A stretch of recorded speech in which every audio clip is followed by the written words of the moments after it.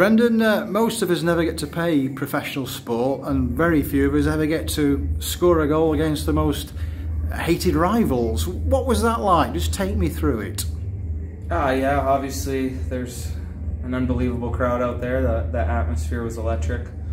I was pretty tired on that shift, to be honest. It was late in the shift, and obviously overtime you don't have much energy anyway, but just put one on net, and luckily it went in, and what a relief to hear that crowd go crazy. It was awesome.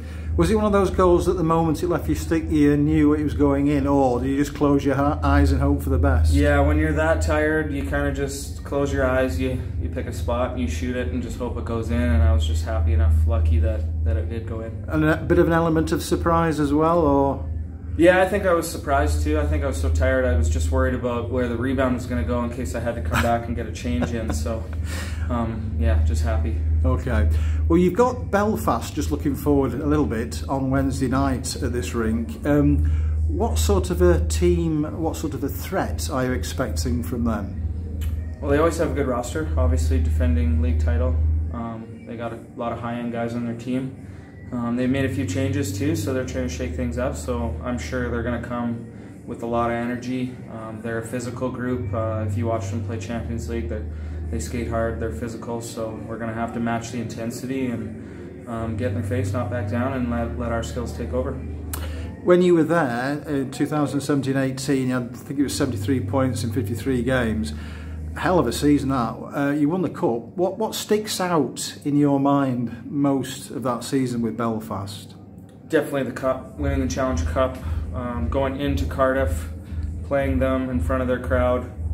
We had a really good group of Belfast fans that made the trip. It was not an easy trip. There was a lot of rain and snow, and it wasn't easy for them to get there, and I just remember a few guys were able to score goals into that section and then get our crowd into it, and that was probably the highlight of the year, was to be able to celebrate it on Cardiff ice.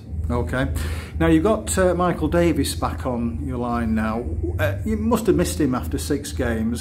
What is he like to play with, and as he gets less rusty, what sort of a player, what sort of asset is he going to be going forward now after that rest? Yeah, he's a huge part of our team, especially playing in the middle with me and Val. He's kind of similar to myself and likes to make plays and has a high hockey IQ, so we blend pretty easily together. I think if you ask him, the game can be pretty fast after sitting out for 6 games.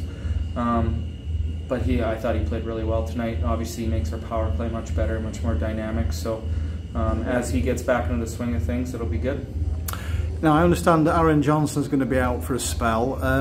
It's such a shame because he's just come back, played a game and a half, and that's out. I mean, what a hell of a nasty thing to happen to such a splendid player. Yeah, he's a great guy. He's a great teammate. He's a good coach. You hate to see that happen. He spent so much time off trying to get it healed and healthy, and comes back and plays one really good game and then takes one whack on it and it's back to square one. So it's tough. We feel for him for sure. It's never a good feeling when guys are injured, and especially the way it happened, but I think our D-core that we have are just going to have to pick up the slack. But yeah, he definitely is sorely missed. What are the chances of getting an injury so close to where the first one was? It's terrifically bad luck, isn't it? It's definitely a bad break, yeah. Thank you.